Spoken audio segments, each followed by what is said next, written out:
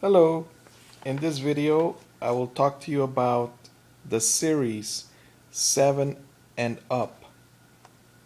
It was a documentary about children that were 7 years old, and then every 7 years the documentary would film them again when they were 14, 21, 28, and so on.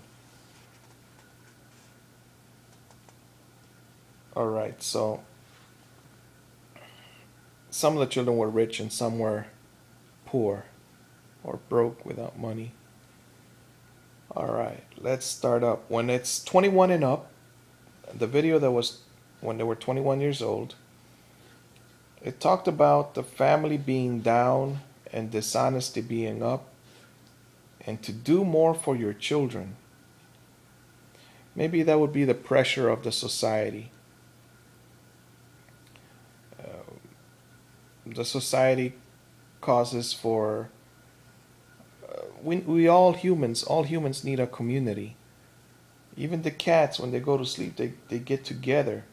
The ants they live in a community. The bees, the same thing. Then we talk about an 18-year marriage, a house captain that rules the house. And then in the movie, here are the words that I really liked. My mom says she was spoiled. She discovered that after her divorce. And she wants to do more for her children. Children suffer in a divorce. Here's another one that said, I don't have a father. I feel I must help my mother. I always lacked confidence. I build houses. He is a bricklayer. All right, well, the boy became a bricklayer. And then another one. Is it important to fight? Yes. I think this one was from the jockey. He was a small man. However, he was full of energy. He became a taxi driver eventually. But he achieved his dream of being a jockey. That was his childhood dream, and at 21, that's what he was doing, I think. Alright, so when you watch a documentary, or you watch or read any books, learn something from them and pass it on. Alright, so here I have a poster. If the wife would let me put posters on the wall, it says, our God is an on-time God. God is always on time.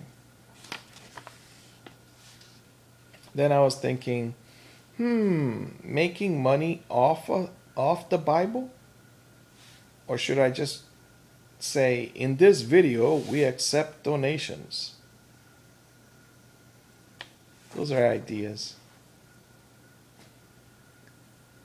Be better than I am. Take care of yourself. No one should have to tell you what to do. You should just ask questions to yourself. What should I do today? All of us are in a circle. Every day it's eating, working. Put it in your schedule to do a good deed every day. You'll feel nice about yourself doing a good deed, and you'll be helping someone.